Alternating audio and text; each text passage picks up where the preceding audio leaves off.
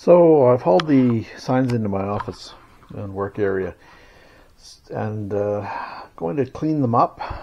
They look pretty good as they are, but they still could use some detailing. They've just been wiped down with soap and water, I think, more than likely. But as you can see, if you look at it at an angle, there's some staining and kind of watermarks on spots of it. A little bit of rust, some of that will come off. Got some marks here, a few little areas here and here, and there's on the edges it's kind of dirty as well. So I figured I'd give it a good buffing kind of all around and get the gloss up, because when they were fresh out of the paper they would have been nice and glossy. So I'm going to try to get that gloss back, and I'm using some trusty semi-chrome as well.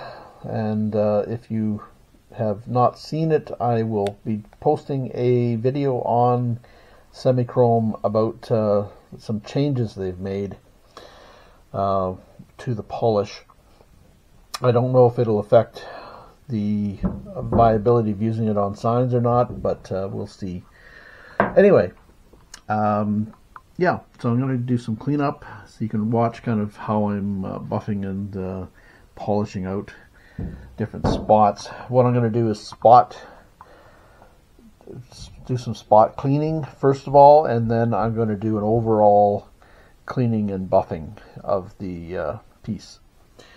So what I'll end up doing is hitting each individual spot and cleaning them up.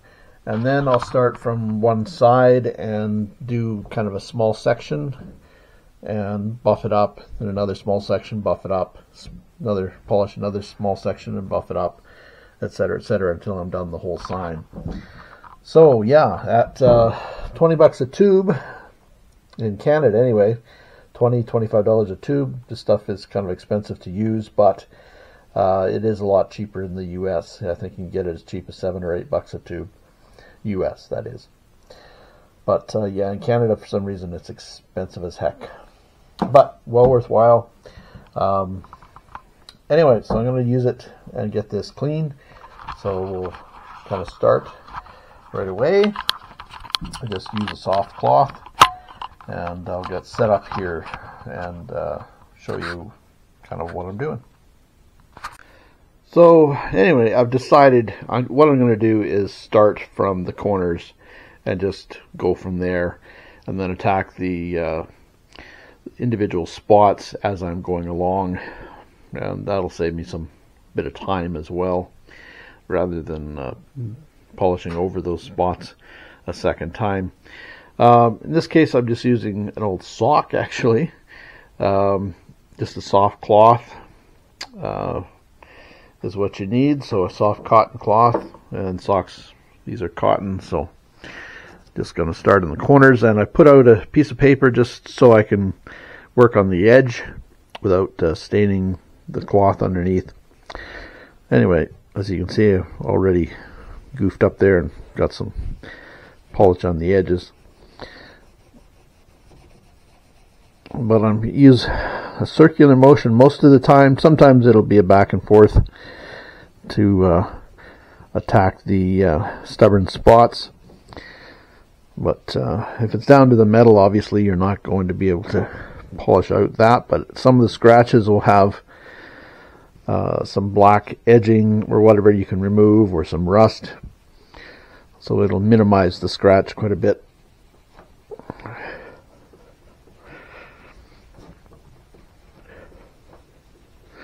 Kind of the whole wax on, wax off thing of the Karate Kid. As you can see, there's dirt coming off, so it may have looked clean, but it wasn't quite. And then flip over your cloth and find a smooth or a clean portion of cloth to buff it with.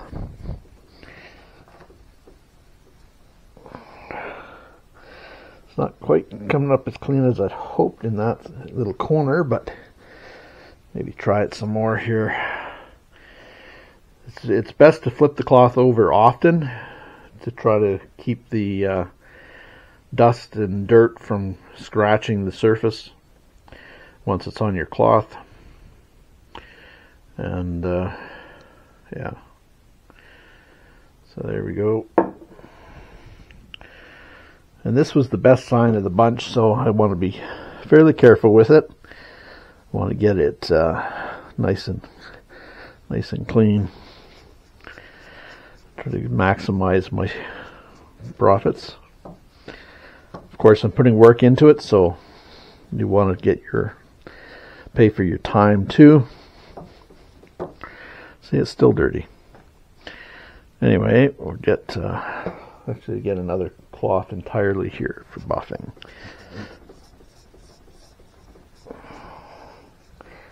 That's better. And you can almost feel the difference when you go over from the polished spot to the unpolished spot. You can feel it kind of catching. But anyway.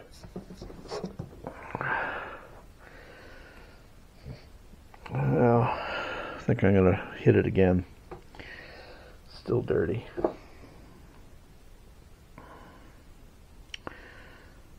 So yeah.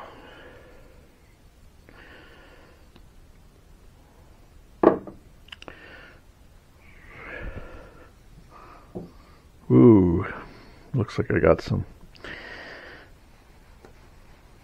ink or something there. That was almost devastating. I got some ink or some other color from something else. I should probably get another cloth, get a cleaner cloth. Yeah. See, we're starting to leave marks. That's not good. I don't want to do that.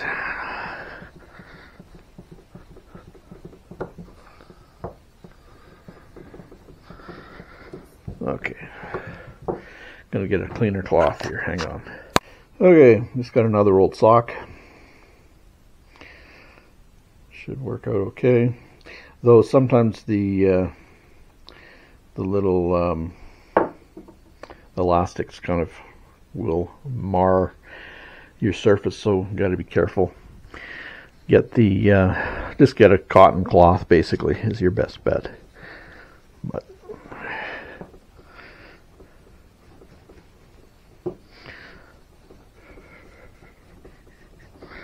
well, it's still a little dirty, as you can see.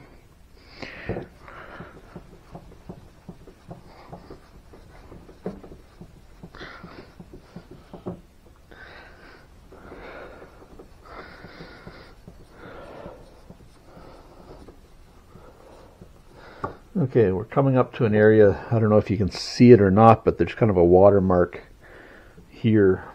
You can kind of see it on an angle, so I'm going to try to buff that off.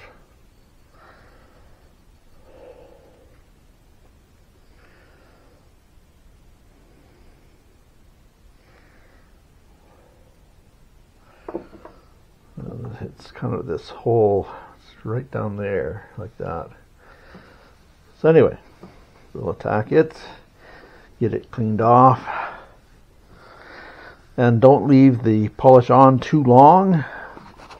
You don't want it sitting there because you're going to end up eating through the surface eventually. So you don't want to leave it. That's why I do smaller patches rather than a large patch, because then the polish will be on there too long. So you can see, getting some dirt off.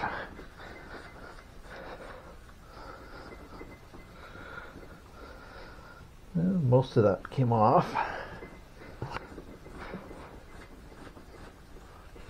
There's a little bit here I'm going to work on. Oh, of course I'll lose the lid.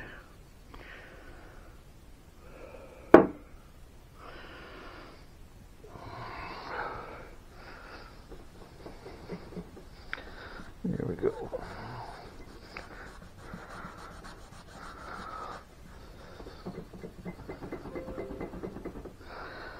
There we go.